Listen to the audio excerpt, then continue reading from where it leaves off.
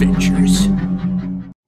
Hey guys, it's Chuke here from Chuke's Outdoor Adventures. Never mind the Olight hat. I had this printed at the mall just to piss off Olight. But anyways, I wanted to talk about what Sig is doing with the new P365 Fuse. I will show you the holster. I have been carrying it lately. This thing is amazing, and the technology that Sig is using, these pistols that they're coming out with, I have now reached the point, I'm a self-professed Glock fanboy, that I would not buy Glock 19 Gen 5 over something like this. Now, I will say that I would prefer a high-end Glock clone over this for a battle belt such as Zev. I love the OZ9 and the new stuff they're putting out, the new 48 and 43X clones, as well as Shadow Systems. Those I still think outshine this in some ways, but this is so thin. We're going to take a close look at it and test the trigger out, but what they've done, this is only a fraction of an inch over the height of a standard Glock 19, just a couple millimeters maybe. It's very close, and yet they've got standard 17 round magazines. It came with two 21 round magazines, which surprised me. I watched some videos, I thought it only came with one extra 21 round magazine, but it has reached the point where I would not spend the money on a Gen 5 Glock 19 when Sig is putting stuff out like this. Now, I know that's going to piss a lot of people off, and it took me years and years to kind of change my tune and turn away from Glock to these other pistols, but it's just undeniable now. They're, especially Sig, they're putting out new stuff regularly, new iterations of the P365 line, especially for carry. This is so thin. Let's look at the specs. I'm blown away by this. All right, here we are. I am simply blown away by this pistol. Look how they completely redid the serrations. A lot deeper, a lot more aggressive. I really like what they did. They saved some weight with this window on each side to really stretch this out. We'll look at the dimensions, but I just want to get a couple pulls on the trigger. Let's see what we get here.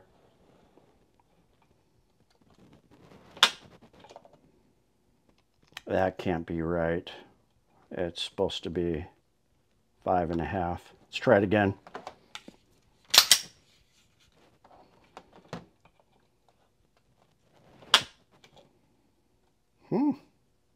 Interesting.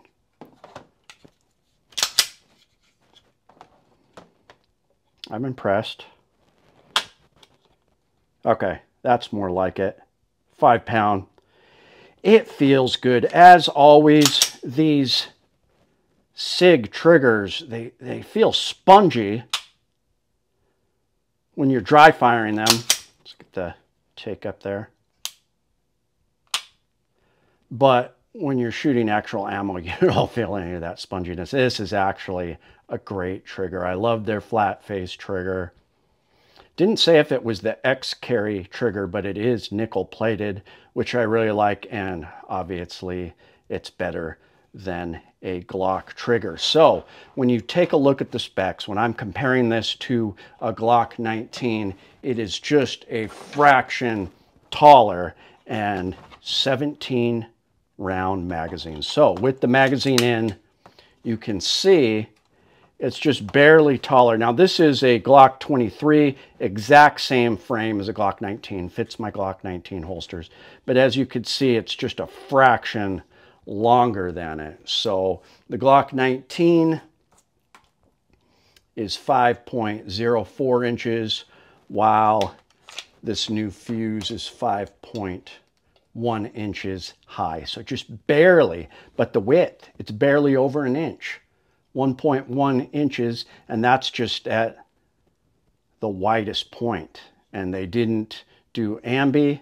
It's reversible on these controls, so I love that.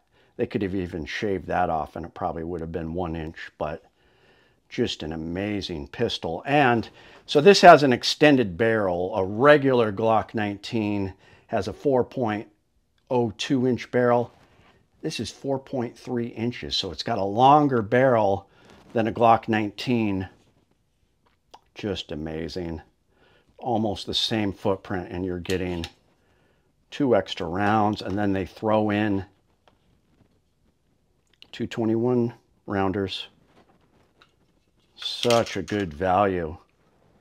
I think it's listed for $6.95. I got this for $6.50. EDC Alaska had one in. One messaged me. I just had to jump on it. This thing is incredible.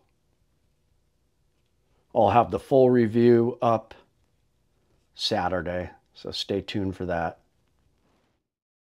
So there you have it. I can't hate Sig, and I cannot hate this pistol. It's just amazing. I'm going to have a full review out Saturday.